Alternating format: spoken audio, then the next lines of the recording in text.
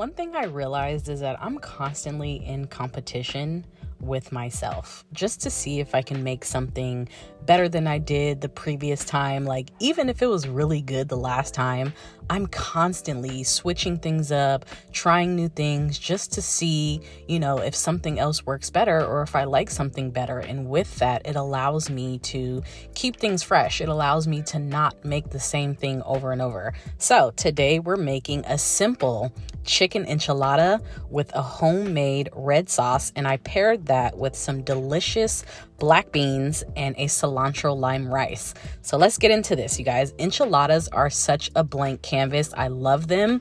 You can spice them up in any way. You can add peppers, pasilla peppers, poblano peppers, these mini peppers like I just did. I used chicken breasts in this recipe. I pounded them out first, I seasoned them, and then I pan-seared them in this skillet.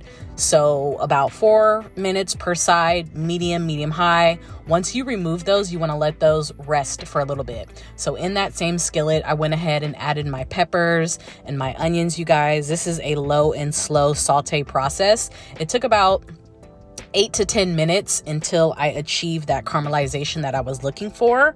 It's super important, like I said, to allow your chicken or whatever you're using, whatever kind of meat you're using, to rest prior to you slicing it, you guys.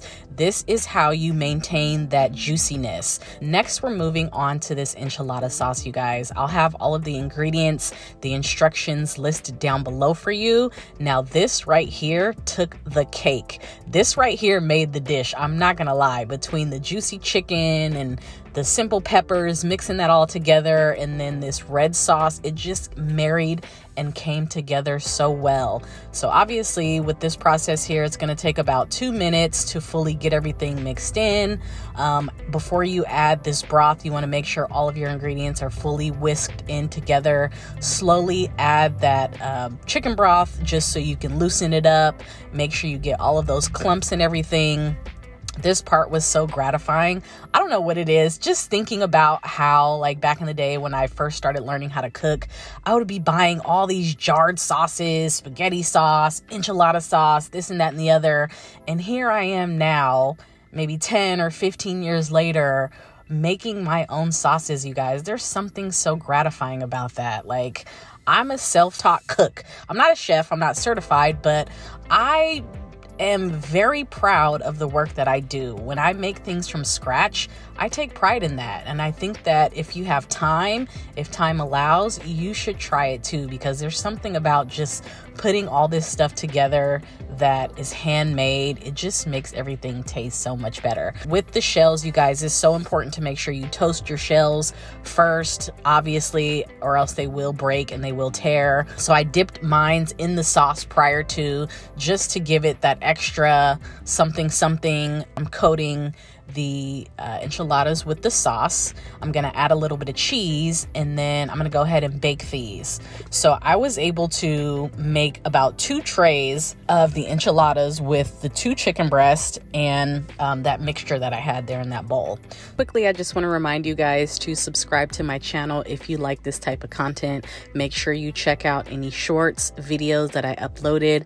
I do upload multiple times throughout the week, frequently, so make sure you subscribe and hit that notification bell so you don't miss. So next, we're moving on to the cilantro lime rice, you guys. This came out really good. It was super simple. I just added in some onions, a little garlic, and then you want to rinse your rice first. It's so important. If you're using long grain or whatever kind of rice you're using, rinse the rice, or else the starches will cause it to stick together later. We don't want clumpy rice. Like, we want single grain. So you want to rinse your rice first, and then we're going to go ahead and toast that on a medium to low setting until you get these like little brown crispies in there. I went ahead and added in my cilantro, you guys, and then I did some broth. I squeezed in a little lemon. I brought that up to a boil, and then I let it simmer for about 25 minutes. So with that, we have an honest meal right here. I forgot to show the black beans, but I am going to link the video at the top, you guys. Beans are so easy. I make them in the pressure cooker. They're done in an hour and a half. If you're not making your beans in the pressure cooker, I don't know what you're doing. But anywho, thanks so much for watching. I truly appreciate it. I hope you guys enjoyed this video. And of course, I'll see you next time.